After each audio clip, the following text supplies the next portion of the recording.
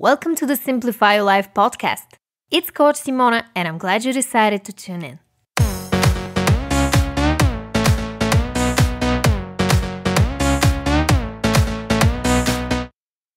Hey everyone! In today's podcast episode, we're going to talk about how to self-reflect. And I'm going to share with you 5 in-depth tips, techniques, and helpful questions on how to do self-reflection. If you're new here, welcome. I'm Simona, certified life coach and author of the book 111 Ways to Simplify Your Life. I make weekly podcast episodes on personal development, so if that's something that you're interested in, make sure to subscribe. Now, before we get into my 5 tips on how to self-reflect, let's talk about the importance of self-reflection and why it can seem intimidating at first. One of the biggest misconceptions about self-reflection is that it's selfish. It can make you self-absorbed or narcissistic. Well, in reality, self-reflection is actually one of the healthiest things you can do, not only for becoming more self-aware, but also for improving your relationships with others. Self-reflection helps you see yourself more objectively, become aware of your strengths and weaknesses, and know how to navigate life in a healthier and more constructive way. So why is it so hard to do self-reflection? Mainly because we have lots of cognitive biases and blind spots, meaning we see reality in a distorted way, and sometimes make decisions based on the different ways we've been conditioned to think by society, our families, or teachers. I've already created an entire series on cognitive biases on my YouTube channel. So if you want to learn more about all the possible ways you may see reality in a distorted way, just visit bit.ly/cognitive biases examples. I will also leave a link in the description box below. Now that we're aware of the benefits of self-reflection, let's get into my first tip on how to self-reflect. Ask yourself introspective questions. Today's podcast episode is going to be mainly about self-reflection questions in journaling format. But if you're new to journaling, I want to assure you that it's way easier than you think. I like the good old-fashioned way of journaling using pen and paper, but many people use their laptop or tablet. There is no right or wrong way to journal, so you do you. Here are 10 introspective questions to get you started. 1. Who am I when no one's watching? 2. What did I enjoy doing growing up? 3. What are my 3 biggest strengths? 4. What are my 3 biggest weaknesses? 5. What are 3 things that I'm grateful for? 6. What have I learned in the past year? 7. What inspires me the most? 8. If I had all the money I could possibly need, what would I be doing with my life? 9. What is the most difficult challenge I had to overcome and how did it make me stronger? 10. What are my top 3 core values? To help you with the last question, I've created a free cheat sheet with the top 98 values to choose from. You can download it by clicking the link in the description box below or simply visiting bit.ly/98values.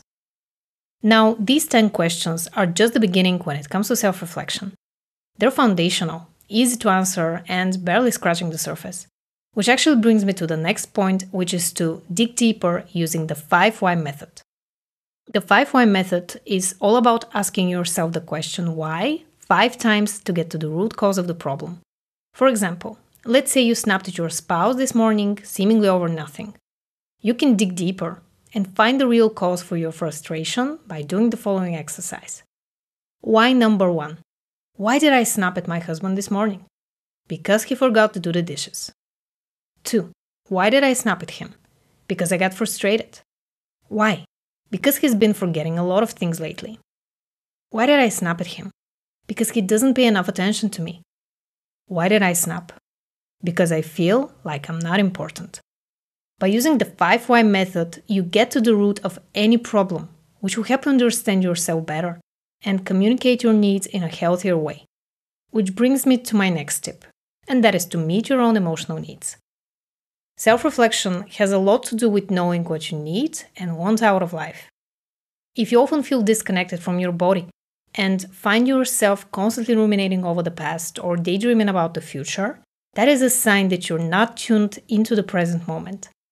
So how can you reconnect with yourself and understand what you actually need so that you can take better care of yourself? By asking yourself one simple question throughout the day.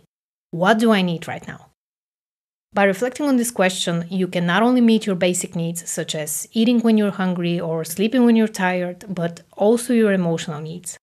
So how do you become more in tune with your emotional needs so that you can meet them? One of the easiest ways to do that is to imagine that someone close to you is sitting right in front of you. If they could do something for you right now, what would you like them to do? By answering this question, you will become more aware of your emotional need, and then you can strategize on different ways to meet that need, preferably on your own, so you don't have to rely on others to meet your needs.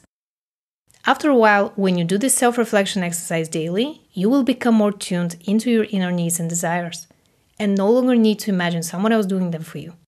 You'll instinctively know what you need and what steps you need to take to meet that need. My next tip on how to self-reflect is to sit in silence and observe your thoughts. This self-reflection exercise will require 5 to 10 minutes of your time. We won't be using any journaling techniques or tools. All you have to do is go somewhere where you know you won't be disturbed, sit somewhere comfortable, and close your eyes. Now, I want you to take a few deep breaths, breathing in through the nose and out through the mouth.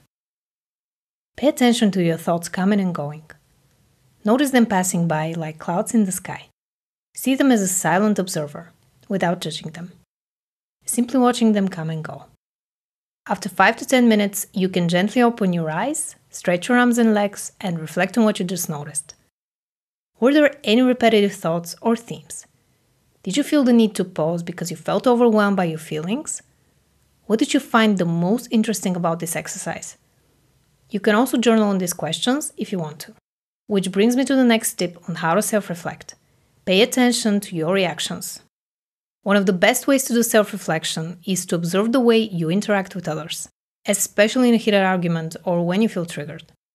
Here's how to self-reflect on your reactions when it comes to communicating with other people. Next time you get into a fight with someone or you notice that you're about to say something that you're going to regret, I want you to pause for a second. Take a deep breath. Notice the thoughts that are going through your head. Notice the sensations in your body. Notice the situation from 3 perspectives: your perspective, the other person's perspective, and a third person perspective. Why are you reacting this way? Is there something from your past that reminds you of this situation, or does your reaction match the situation right here, right now? Can you empathize with this person and why they may be feeling this way? What could they be feeling if you put yourself in their shoes? And for the third person perspective, if you could see the situation from a bird's eye view, would you take it so seriously? Is there a need to continue the fight or maybe try to resolve the conflict instead? What do you want to achieve in the end? By asking yourself these questions, you will self-reflect on your behavior and look for healthier ways to resolve the conflict. Or maybe not even get into a fight next time you feel triggered.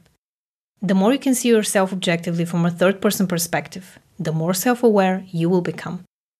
I've been working on something behind the scenes, and I can't wait to reveal more details at the beginning of next year.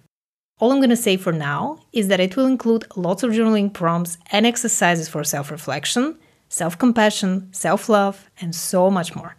If you want to be the first to know and get your hands on some exclusive bonuses, click the first link in the description box below or head over to bit.ly/thesecretwaitlist. Thank you so much for listening. If you found this episode helpful, please like it. And subscribe to my channel if you don't want to miss out on my weekly podcast episodes. I'm sending you all my love, and I'll talk to you in the next one.